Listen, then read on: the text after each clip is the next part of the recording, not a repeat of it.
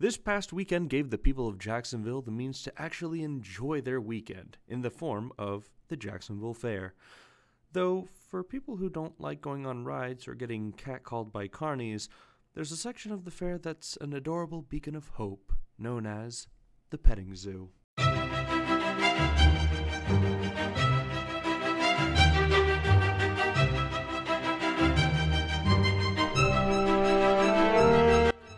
The Jacksonville Fair is fun for everyone. No one who attended the event at the Jacksonville Fairgrounds would argue.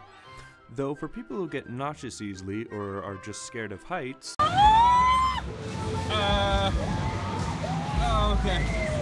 Here's a view. Whatever. I just really want to get down right now. This is the worst. Why is it shaking?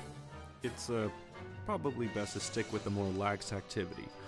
Some of the animals at this petting zoo included cows, goats, sheep, horses, chickens, even though I don't recommend that you touch those, and plus this rabbit! Look at this rabbit! He's so fat! I love him!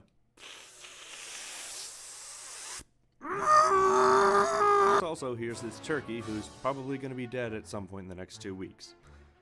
A moment of silence, please.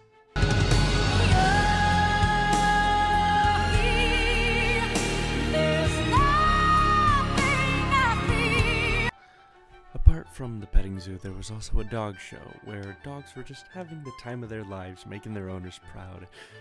But, in any case, if you're like me and thinks that all animals should be food, then you're probably better off getting a turkey leg and enjoying the rides.